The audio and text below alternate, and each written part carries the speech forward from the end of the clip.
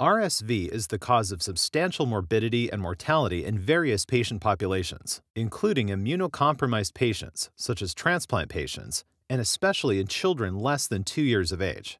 Currently, there is no effective treatment for an active RSV infection, and no precedent for regulatory acceptance of an accelerated development pathway for RSV therapeutics in infants.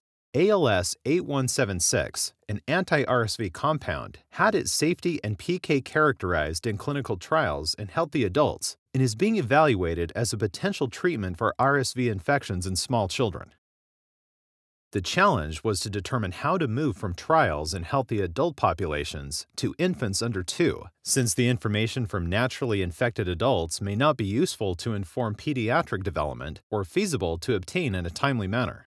The development team saw the application of the Human Challenge Model, or HCM, where healthy adults are deliberately infected with RSV, as a more relevant translational medicine tool for bridging to children. In an HCM, it is possible to establish the PK/PD determinants of ALS 8176 efficacy. These PK/PD readouts inform therapeutic exposures to guide future clinical trials in young children. POP-PK and PB-PK models assist in converting these exposures to doses that can be evaluated within the clinical trials in children. This type of translational medicine and MIDD bridging program makes it possible to accelerate development to pediatrics. However, the cost and timeline implications of the HCM clinical study were a significant consideration for the biotech team. In response to this challenge, the team embarked on a novel approach to the HCM clinical trial. Adaptive design features were incorporated using the evolving PK/PD data.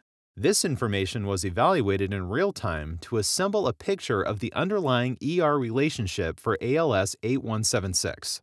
This evolving information informed and iteratively guided dosing decisions within the clinical trial. These decisions included whether to increase or decrease the next dose, incorporate a loading dose regimen, recruit additional subjects at a given dose, and when to stop the clinical trial. This learn-confirmed process was continued during the clinical trial between cohorts, making use of the PK and PD information in almost real time, successfully identifying the PK/PD targets to inform the ongoing program. Rich PK and PD data, coupled with other quantitative pharmacological methods such as POP-PK and PB-PK, assisted in predicting doses for study in children, which would be anticipated to yield therapeutic exposures in infants under the age of 2 years. There were multiple key benefits obtained from this study. First, quantitative clinical pharmacology informed the design of an HCM study. The strategy required about half of the patients as a conventional trial, saved an estimated 6 months, and greater than $5 million in costs. Secondly, the study was published in the New England Journal of Medicine.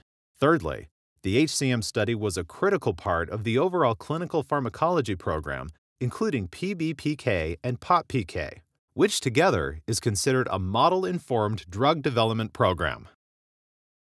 This approach provided a scientifically credible package that was communicated to the regulatory authorities and resulted in approval of an accelerated development pathway to pediatrics. Overall, the strategy effectively moved ALS 8176 from healthy adults into RSV-infected children under the age of 2 very early in the drug development process.